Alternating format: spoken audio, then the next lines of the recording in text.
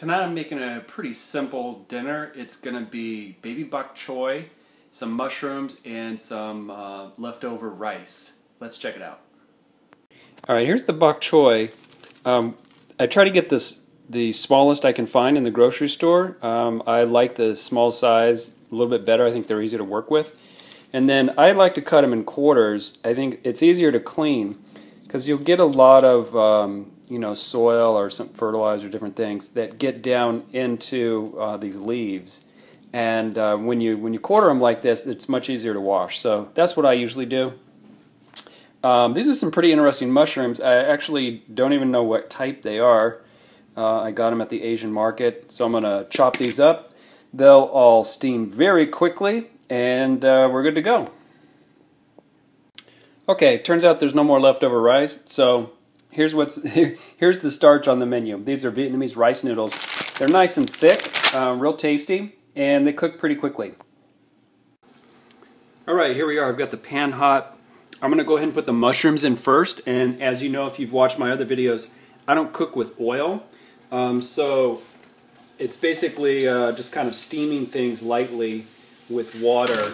And if you put a small enough amount of water, you can actually kind of get things roasted or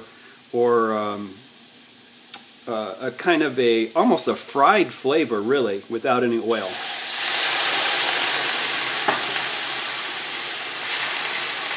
And mushrooms are great because they actually do have some water content in them. So I'm just going to let them cook down, and then we'll put the other things in. As these are getting cooked and the water is evaporating, they'll actually start to brown, which gives them a flavor just like as though you cooked them in oil. So it's pretty neat. You just have to be a little bit patient. It's maybe a touch more work than if you're frying with oil, but it's definitely healthier, and this is, is about as low fat as you can get. I've got some chopped garlic. I'm going to go ahead and put that in as well.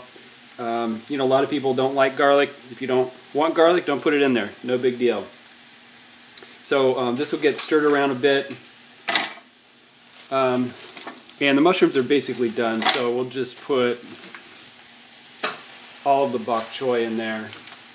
And these don't take long to cook at all. They're very quick. And kind of the less cooking for the bok choy, the better. I will, and I've got a little mixture of about a teaspoon of cornstarch mixed with water and just enough soy sauce that it has a little bit of flavor.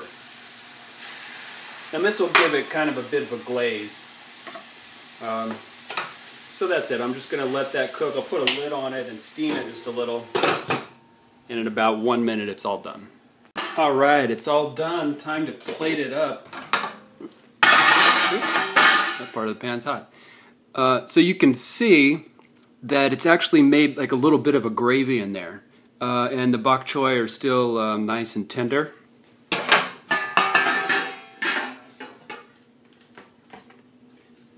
So here we go.